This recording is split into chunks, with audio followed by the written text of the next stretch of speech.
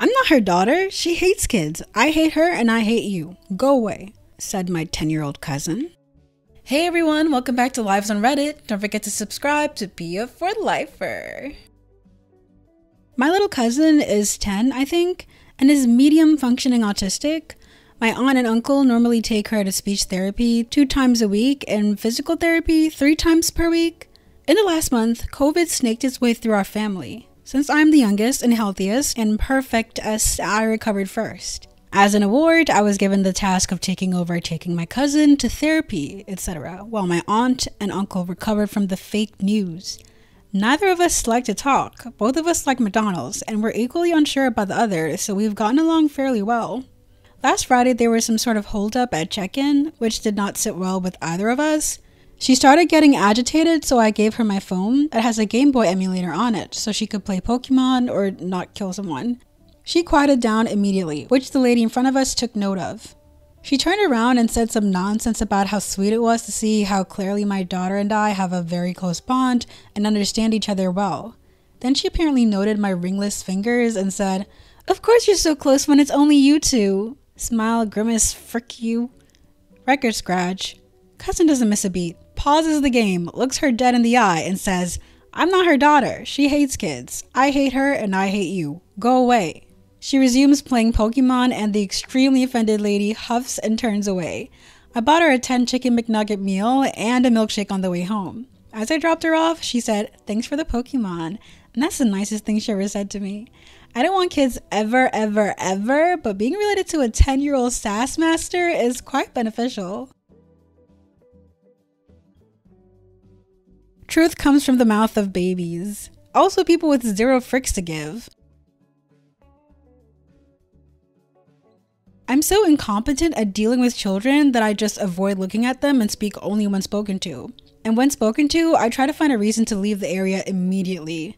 I grew up with my same age and other side of the family low-functioning autistic cousin, and as we got older, I'd be the only one he responded to. So maybe that's what helps her, and I have a sort of Cold War mutually assured destruction understanding, because she totally knows I'm dying inside. Anyway, I hope the lunar and or Mars colonies get off the ground soon because I will be first in line.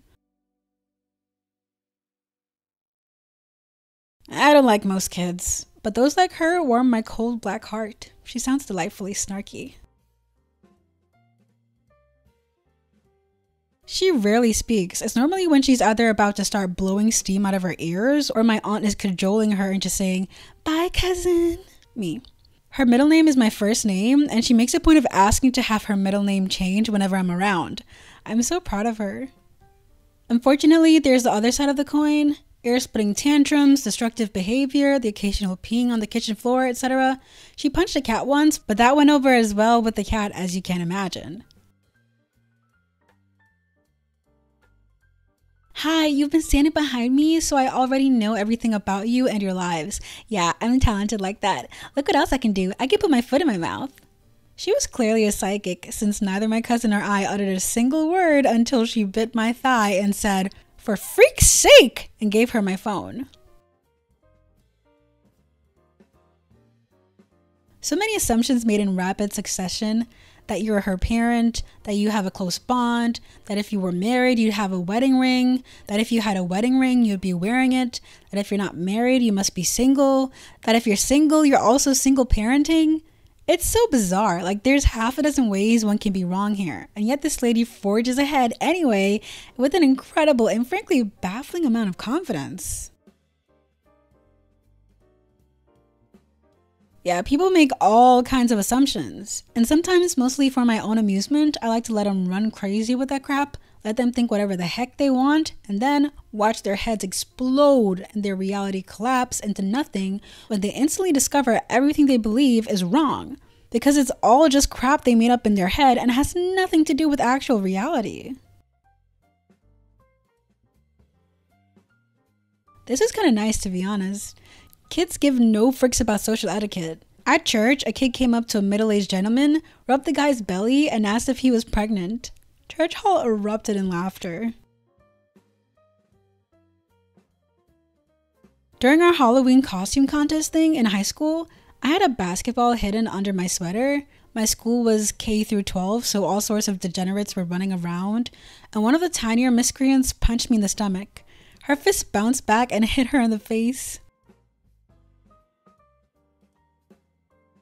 Regarding the fake news, amazing how sick, even dead, folks can get from catching what doesn't exist, eh? Must have something to do with the non-moon landing flat earth, I suppose. Regarding 10-year-old sass master, you know, sometimes kids really just say it like it is, and quite without hesitation. I remember many moons ago, a young kid, some relatively distant relative of mine, I was quite just a kid myself, anyway, was visiting my great-grandmother. Of course, she was already quite old. This other kid, also one of her great-grandkids, sees and meets her for the very first time, takes one look and immediately bursts out, "Great-grandmother, you're so old!" I don't think the kid had ever seen anyone who looked so old before. Probably never even seen folks older than the kid's grandparents. And great-grandmother took it great. She just burst out laughing. So yep, great to not have kids. And yeah, kids, well, sometimes quite excellent when they happen to say it exactly as it is.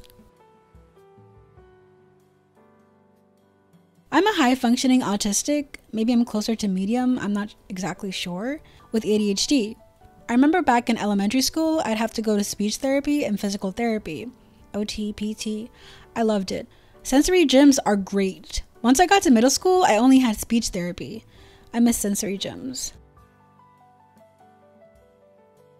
I did OT too. The sensory gym was cool, I just hated the people that worked there. They talked to me in such a degrading way. You know how folks talk to us special people.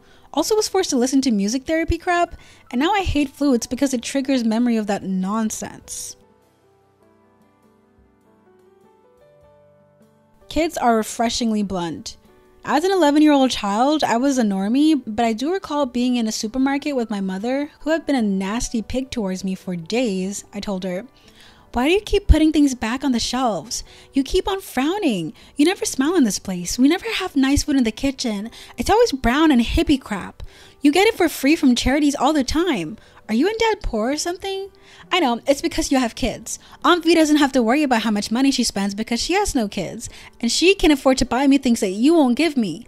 I am not having kids if it makes me poor and angry like you. You are fat and ugly. You told me you were fat and ugly because you had children. I'm not having children because I want to be rich and beautiful like Auntie V when I grow up. I'm going to have a boyfriend who I never have to fight with because we won't have children and we won't be poor. 1, that story is amazing, and your writing there was really fun to read. 2, is it okay if I ask you if you or someone in your family has lost their sense of taste or maybe never regained it? Thanks. 1, love you. 2, only myself and my grandpa lost sense of taste and smell. Mine came back 2 days after I started feeling better. I had really bad body aches and fatigue, so by feeling better, I mean I was able to stand on my own. My grandpa is still not feeling well, but this evening he said he was able to taste a bit of a super spicy dish. In any case, regaining the senses unfortunately widely varies. It can be immediately or take months. If both smell and taste were lost, the regaining of the sense of smell may precede that of taste. The way you describe your dynamic with your cousin is amazing. Okay, here's my pitch. I'm imagining you two in a road trip movie where you have to travel across America and solve a big crime together or something, and along the way get to know each other better. But instead of the cliche, and they love and understand each other at the end conclusion, you're still equally wary and hostile, but you just get better and better at having back and forth sassy banter. You catch the bad guys in the end and everyone's baffled at how you could work together well enough to succeed if you hate each other so much. You both just shrug. There's been no character development, no growth, or opening up, just more and more hilariously dry one-liners. Whoa, whoa, whoa, whoa, whoa, whoa, whoa, whoa, whoa, whoa, whoa. Don't leave. Subscribe. Be a for lifer.